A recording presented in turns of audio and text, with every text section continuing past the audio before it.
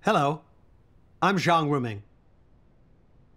The Savior, Almighty God, has appeared and is working in the last days, and He's expressed millions of words. He's doing the work of judgment beginning with God's house, to fully cleanse and save mankind. The Word appears in the flesh, a collection of His words, is available online. It has not only rocked the religious world, but the entire world itself.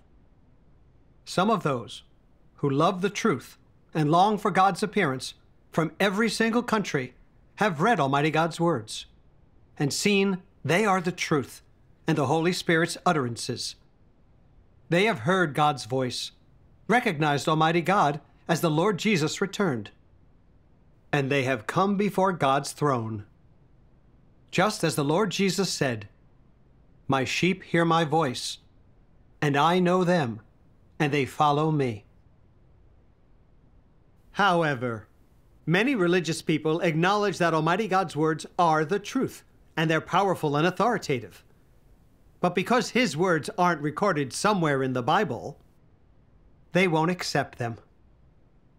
They believe that God's work and words are all found in the Bible, and none can be found outside of it. Almighty God's words are the truth, but since they aren't in the Bible, how could they be God's work and words? Some people, seeing that members of the Church of Almighty God read the Word appears in the flesh instead of the Bible, condemn this practice, claiming departing from the Bible is betraying the Lord. It's heresy. This reminds me of the Jewish Pharisees who judged, condemned, and fought against the Lord Jesus just because His work and words went beyond their scripture, and He wasn't called Messiah. They even had Him crucified and ended up punished and damned by God, dooming the nation of Israel. This is a thought-provoking lesson. Many religious people today insist that God's work and words are all found in the Bible, and none can be found outside of it. So they deny and condemn Almighty God's work and words, clinging to this mistaken idea. Some even outright admit that Almighty God's words are the truth, but still don't investigate them. And so, they miss their chance to welcome the Lord before the disasters. As a result, they've fallen into the disasters. God's work and words are all in the Bible, and none can be found outside of it. This idea has caused countless people to miss their chance to welcome the Lord, doing unspeakable harm. What really is wrong with this idea? I'll go ahead and share what I know about it. But before I do that, let's first clarify where the Bible came from. It's composed of two parts, the Old Testament and the New Testament. The Jews have faith in Jehovah and use the Old Testament. Followers of the Lord Jesus use the New Testament. Both the Old and the New Testaments were compiled by human beings centuries after God had finished His work. The Bible did not fall down from heaven, and God didn't personally write it and hand it to us. It was put together through collaboration among the religious leaders of that time. Of course, they had the enlightenment and guidance of the Holy Spirit. There's no doubt about that. Since the Bible was compiled by human beings, there's no way the Old Testament could have included the content of the New Testament. And the New Testament could not have included God's work of the last days, because people can't see into the future. The verses and the books that made it into the Bible were selected. And not all of the prophets or apostles' writings were included. Quite a few were omitted or removed, but that's not problematic. Since it was compiled by humans, it's normal that there are some removals, and omissions. Where people go wrong about this is that they insist all of God's work and words are in the Bible, as if that was everything God said and did in those ages. What sort of problem is this?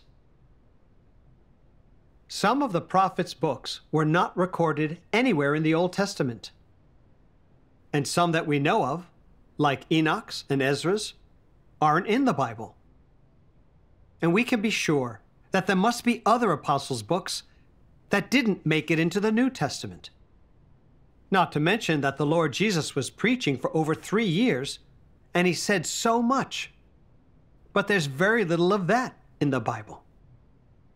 As the Apostle John said, and there are many other things which Jesus did, the which, if they should be written every one, I suppose that even the world itself could not contain the books that should be written. It's clear that the Bible's record of God's work and words is limited.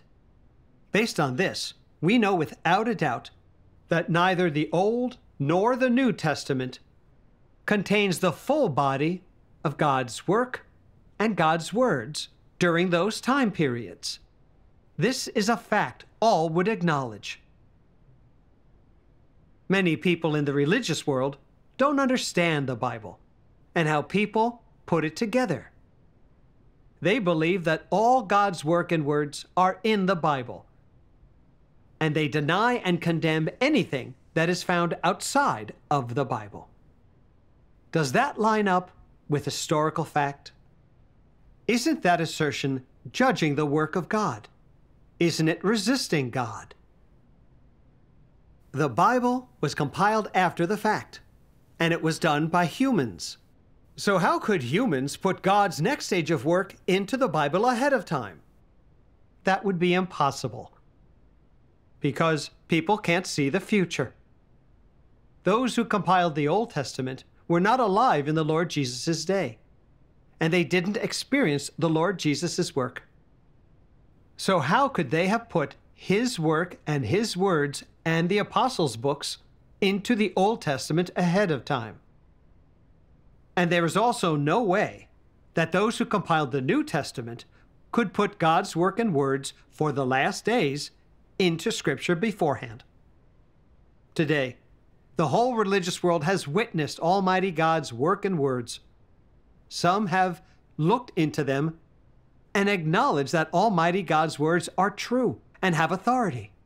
But since the Bible does not include Almighty God's words or even his name, and they cannot be found there, they deny that Almighty God is the appearance of God himself. Isn't their mistake the same as the Pharisees when they resisted and condemned the Lord Jesus? They thought that since the Lord Jesus' name was not Messiah, and his work and his words didn't fit with their scriptures, they could deny he was the Messiah. Religious people today see that Almighty God's name wasn't prophesied in the Bible, and his words can't be found there either. So they deny and condemn Almighty God's work and words. They are committing that sin of nailing God to the cross all over again. In fact, although the Bible does not contain God's work and words of the last days, there are prophecies about God's new name in the last days. Like this one in Isaiah. And the Gentiles shall see your righteousness, and all kings your glory, and you shall be called by a new name, which the mouth of Jehovah shall name. And we can see in Revelation, him that overcomes will I make a pillar in the temple of my God, and he shall go no more out. And I will write on him the name of my God, and the name of the city of my God, which is New Jerusalem, which comes down out of heaven from my God, and I will write on him my new name. I am Alpha and Omega, the beginning and the ending, which is and which was and which is to come, the Almighty. Alleluia, for the Lord God Almighty reigns. The Bible also prophesies God speaking more and doing more work in the last days. Like the Lord Jesus said, "I have yet many things to say to you, but you cannot bear them now. However, when He, the Spirit of truth, is come, He will guide you into all truth. For He shall not speak of Himself, but whatever He shall hear, that shall He speak, and He will show you things to come." There's also this warning that appears 7 times in Revelation. "He that has an ear, let him hear what the Spirit says to the churches." Revelation prophesies that God will open the sealed scroll in the last days. It is clear God is prophesied to speak to the churches in the last days and lead mankind into all truths. How could God's work and words for the last days be recorded in the Bible beforehand? That's impossible. With all of these prophecies and obvious facts, why are so many people blind with their eyes open, judging and insisting that God's work and words are all in the Bible, and none can be found outside of it at all? Having the gall to judge and resist God now that He's appeared and is working, these people don't understand God's work and don't remotely understand the truth. They are condemned and eliminated by God. They have already fallen into the disasters. This fulfills the biblical verses. "Fools die for want of wisdom. My people are destroyed for lack of knowledge."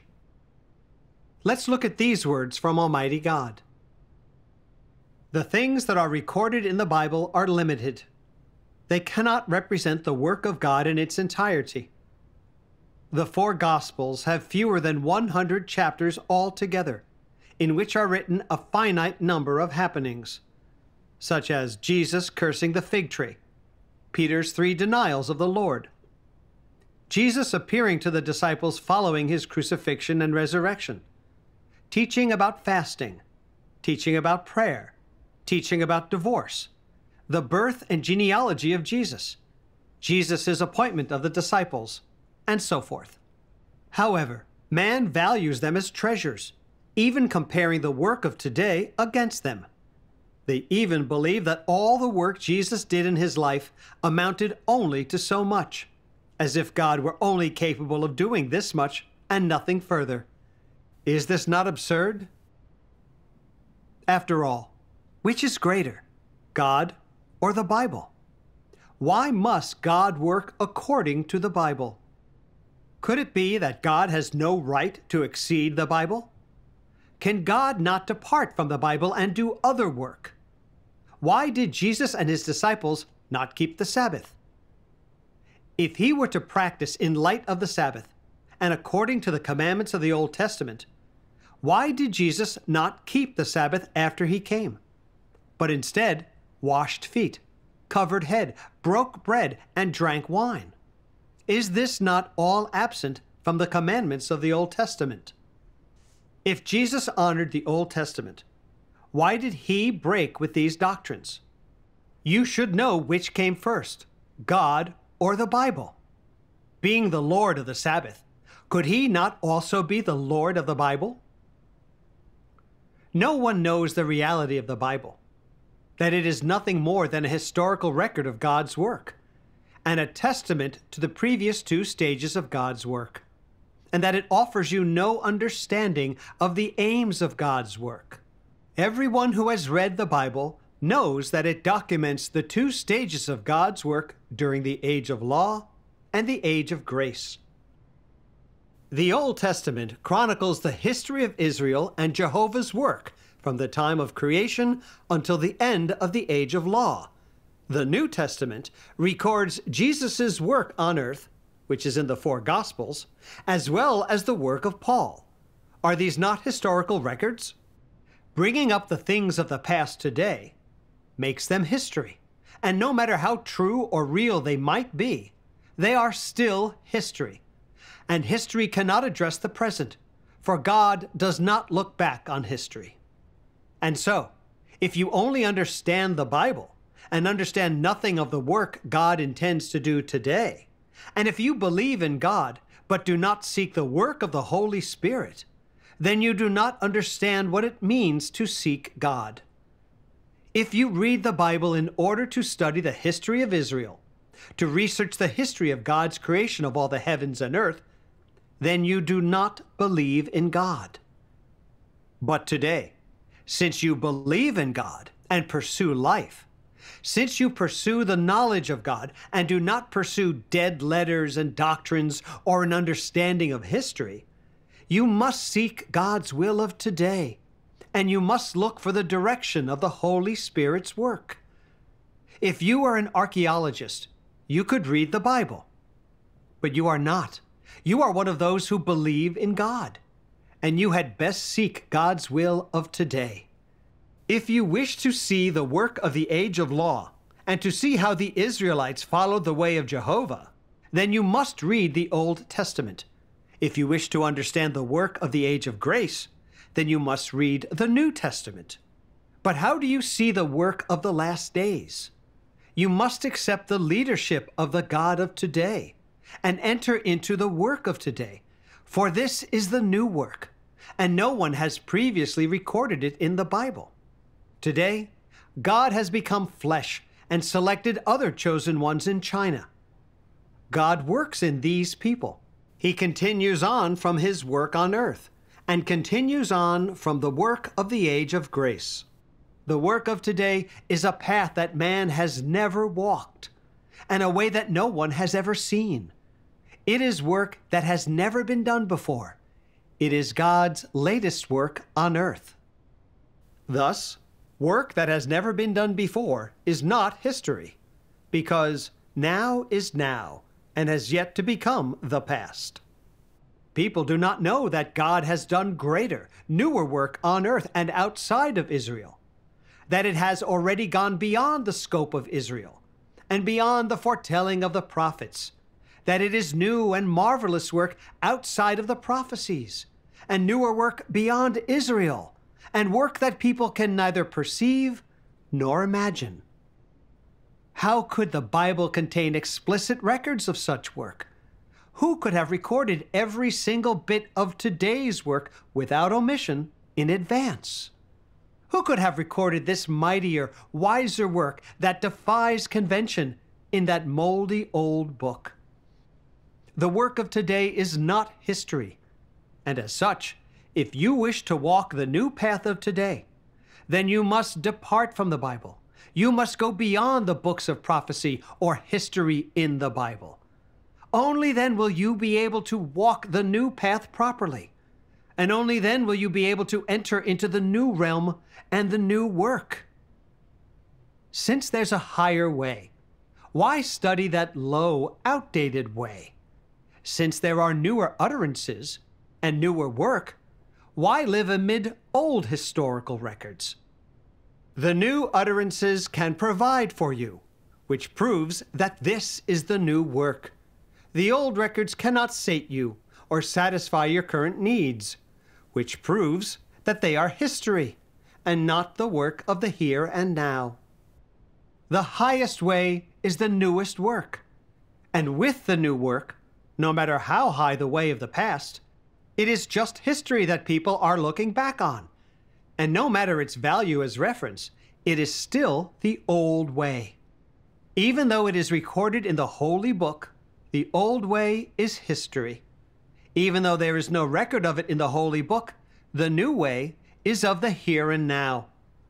This way can save you, and this way can change you, for this is the work of the Holy Spirit. The fact I wish to explain here is this. What God is and has is eternally inexhaustible and infinite. God is the source of life and all things. He cannot be fathomed by any created being. Lastly, I must continue to remind everybody, do not delimit God in books, in words, or in his past utterances ever again. There is only one word to describe the characteristic of God's work: new. He does not like to take old paths or repeat his work. Moreover, he does not want people to worship him by delimiting him within a certain scope. This is God's disposition.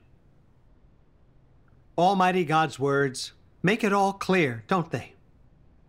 The Bible is just a record of God's two stages of work in the age of law and the age of grace.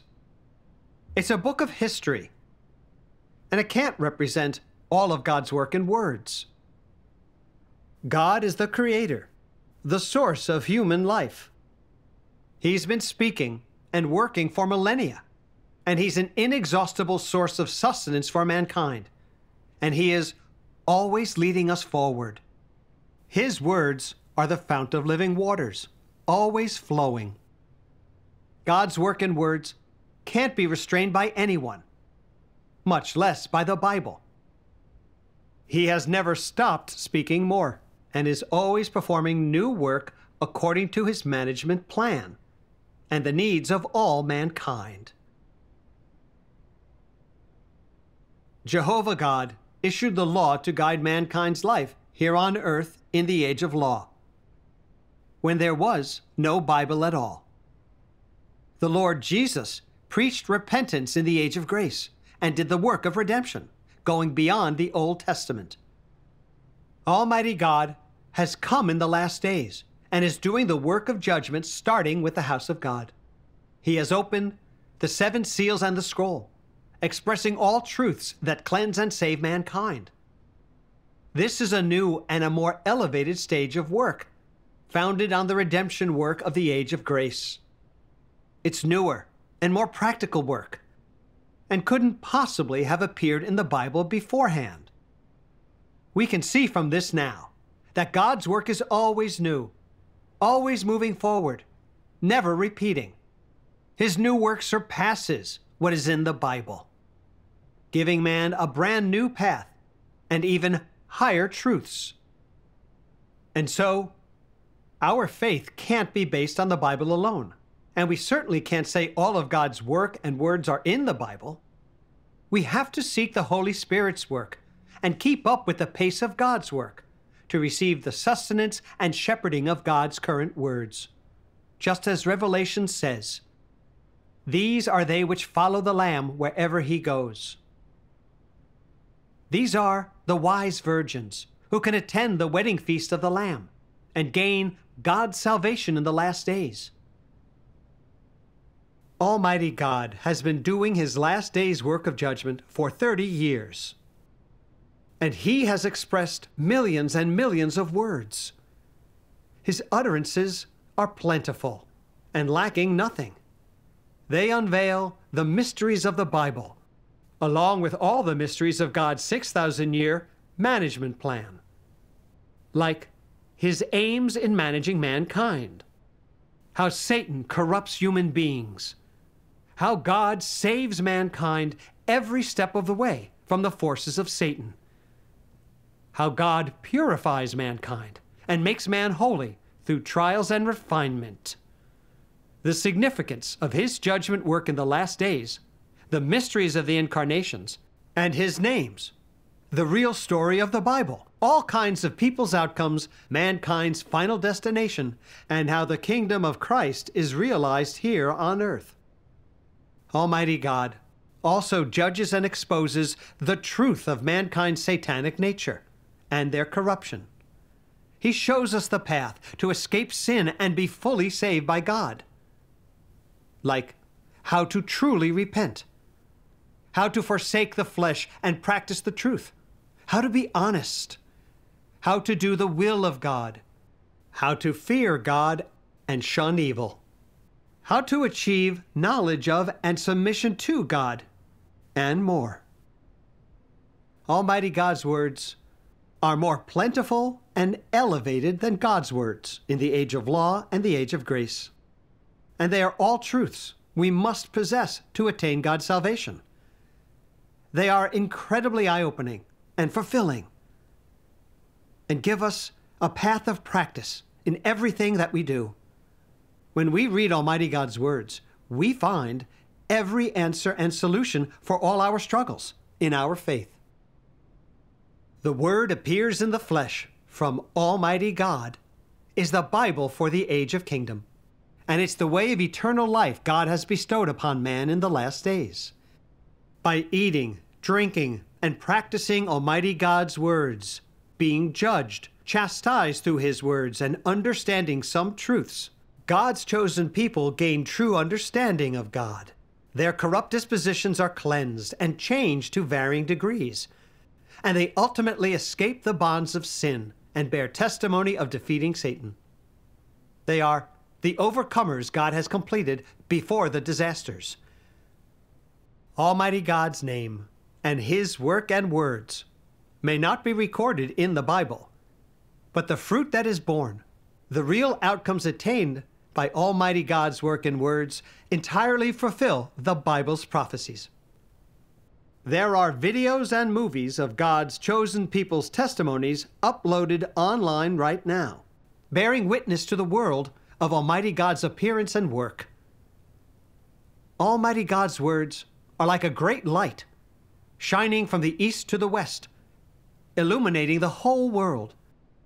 More and more people all over the world who love the truth are investigating the true way and turning toward Almighty God. This is a great wave, sweeping the world that no force can stop. Just like Almighty God says, one day, when the entire universe returns to God, the center of His work throughout the cosmos will follow His utterances. Elsewhere, some people will use the telephone, some will take a plane, some will take a boat across the sea, and some will use lasers to receive the utterances of God. Everyone will be adoring and yearnful. They will all come close to God and congregate toward God, and will all worship God. And all of this will be the deeds of God. Remember this, God will certainly never start again elsewhere. God will accomplish this fact. He will make all people throughout the universe come before Him and worship the God on earth, and His work in other places will cease, and people will be forced to seek the true way. It will be like Joseph. Everyone came to him for food and bowed down to him, for he had things to eat. In order to avoid famine, people will be forced to seek the true way. The entire religious community will suffer severe famine, and only the God of today is the wellspring of living water, possessed of the ever-flowing wellspring provided for the enjoyment of man, and people will come and depend on Him. That will be the time when the deeds of God are revealed, and when God gains glory. All people throughout the universe will worship this unremarkable human being. Will this not be the day of God's glory? When the whole kingdom rejoices will be the day of God's glory. And whoever comes to you and receives God's good news will be blessed by God. And the countries and people who do so will be blessed and cared for by God. The future direction will be thus. Those who gain the utterances from God's mouth will have a path to walk on earth. And be they businessmen or scientists, or educators or industrialists, those who are without God's words will have a hard time taking even a single step and will be forced to seek the true way. This is what is meant by, with the truth, you will walk the entire world. Without the truth, you will get nowhere. The age of kingdom is the age of word. God uses His words to conquer, cleanse, and save mankind. And He's completed a group of overcomers. This fully shows the authority and power of God's words. But the religious world clings to the Bible, refusing to accept Almighty God's judgment and cleansing. These people are stuck in their old life of sinning, then confessing, then sinning again, and have already been eliminated through God's work, falling into disaster, gnashing their teeth. They're still waiting for the Lord to come on a cloud to rapture them up to heaven for eternal life. Isn't that wishful thinking? Just as the Lord Jesus said, "Search the Scriptures, for in them you think you have eternal life, and they are they which testify of me. And you will not come to me that you might have life. Those who cling to the Bible won't gain the truth or life. Only those who believe in Christ, who follow and submit to Christ, will gain the truth and life. Almighty God, Christ of the last days, is now expressing truths to cleanse and fully save mankind. If the truth and life is what we want, we have to go beyond the Bible and keep up with God's footsteps, accept and submit to Almighty God's judgment and cleansing. That's the only way to escape sin and be fully saved by God, and the only way to be protected by God through the disasters and enter into His kingdom. But those who cling to the Bible, who are stuck in God's past work and words, who refuse to accept the way of truth God bestows on us in the last days, will completely miss out on God's work to fully save mankind. And then they will fall into the disasters and be punished. Just as Almighty God says, the work of God never waits for any who cannot keep up the pace with Him. And God's righteous disposition shows no mercy to any man. Let's conclude with another passage of Almighty God's words. Christ of the last days brings life and brings the enduring and everlasting way of truth. This truth is the path by which man gains life, and it is the only path by which man shall know God and be approved by God. If you do not seek the way of life provided by Christ of the last days, then you shall never gain the approval of Jesus, and shall never be qualified to enter the gate of the kingdom of heaven, for you are both a puppet and prisoner of history. Those who are controlled by regulations, by letters, and shackled by history will never be able to gain life, nor gain the perpetual way of life. This is because all they have is turbid water, which has been clung to for thousands of years, instead of the water of life that flows from the throne. Those who are not supplied with the water of life will forever remain corpses, playthings of Satan, and sons of hell. How then can they behold God? If you only try to hold on to the past, only try to keep things as they are by standing still, and do not try to change the status quo and discard history, then will you not always be against God? The steps of God's work are vast and mighty, like surging waves and rolling thunders. Yet you sit passively, awaiting destruction, clinging to your folly and doing nothing. In this way, how can you be considered someone who follows the footsteps of the Lamb? How can you justify the God that you hold on to as a God who is always new and never old? And how can the words of your yellowed books carry you across into a new age? How can they lead you to seek the steps of God's work? How can they take you up to heaven? What you hold in your hands are letters that can provide but temporary solace, not truths that are capable of giving life. The scriptures you read can only enrich your tongue and are not words of philosophy that can help you know human life, much less the paths that can lead you to perfection. Does this discrepancy not give you cause for reflection? Does it not make you realize the mysteries contained within?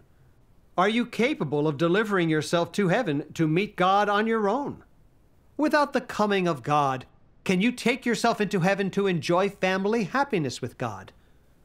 Are you still dreaming now? I suggest then that you stop dreaming and look at who is working now. Look to see who is now carrying out the work of saving man during the last days. If you do not, you shall never gain the truth and shall never gain life.